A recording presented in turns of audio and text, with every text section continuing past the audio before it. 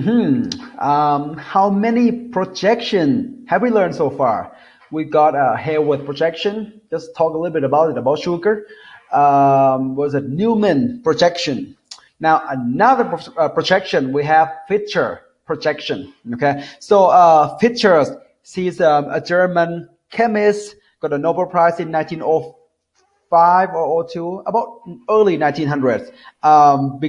From the discovery of Fischer esterification, you learn that in organic chemistry too, the next class, and yeah, like you have a whole lecture for that reaction. It's really helpful, okay, in terms of making an ester. Anyway, so Fischer was dealing with compounds with multiple chiral centers. For example, glucose, how many chiral centers are there? 1, 2, 3, 4. There are 4 total, right?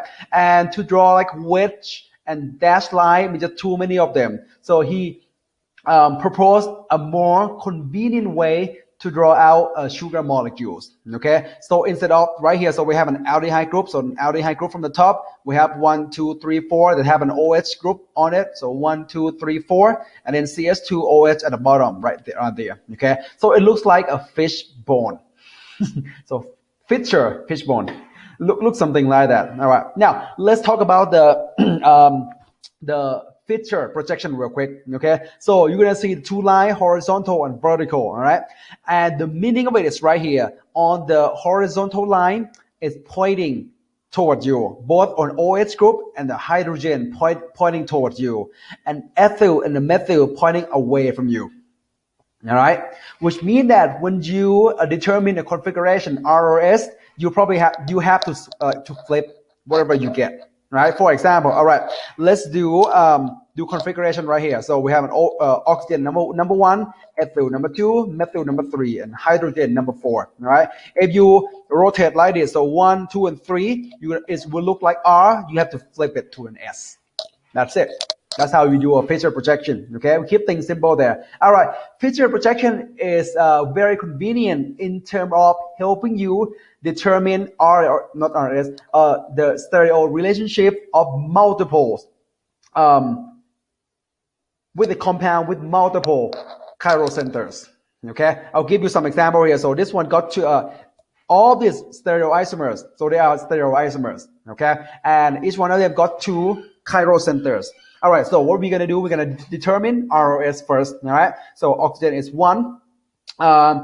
Both are carbon, but this carbon connect to chlorine. So number 2, chlorine will connect with all hydrogen. That's 3, and hydrogen is number 4. All right, but don't forget that on Fischer projection, the horizontal line is pointing towards you. So you have to flip your configuration. So 1, 2, and 3 looks like R. Flip it to S. Okay. All right. Come down here. Same thing. We got chlorine here. So chlorine gets number 1. Now this is carbon. This is carbon. So carbon with an OH. Number 2 for sure. This is carbon with a 3 hydrogen. So carbon with an OH beat the other one. So 2 and 3. Hydrogen is number 4. But right now number 4 is pointing towards you. So watch out. We're gonna go 1, 2, and 3. Looks like R. Flip it to S. Okay. All right. Here's the reason why Fischer projection is more convenient in terms of determining the configuration of all the stereoisomer and also determine the stereo relationship. I'm going to show you. Okay. All right. We're going to take a look at the configuration of this carbon, this chiral center. But you don't have to do it because on the left side is S. OH is on the right side. See that? Hydrogen on the left side. If this guy is S, this guy gonna be S. That's it. Super simple there. All right. Now, come down here. Chlorine on the right side, chlorine on the left side. So they switch, right? So chlorine left to right and hydrogen from right to left. S gonna flip it to R. This guy gonna be an R, right? So if you don't believe me, let's do one together. So chlorine is 1. Now we got carbon and carbon. Carbon with an oxygen. Number 2. Carbon with 3 hydrogen. Number 3. 2 and 3. Okay. And hydrogen is number 4. All right. So we're gonna go 1, 2, and 3. Looks like an S. Right. It looks like an S. You have to flip it to R. That's it, right? Now, no more do configuration here. You can just look left and right, right? Just compare the configuration on the left to all these molecules, all right? All right, look at this this carbon right here. OH is on the left side. OH on the this one.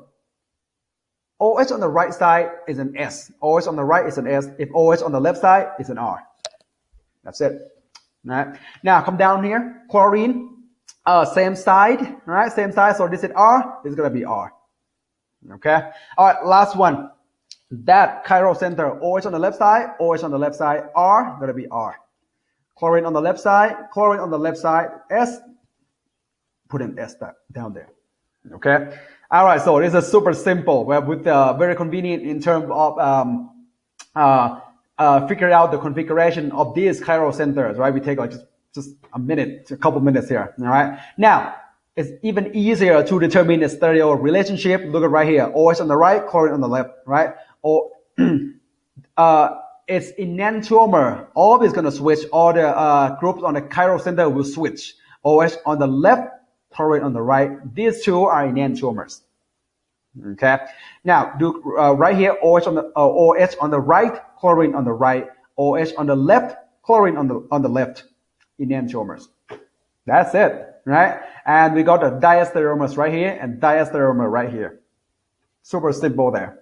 All right. That's how we use the Fischer projection. He's a very smart guy and come up with the Fischer projection. Okay. Let's go to the next video.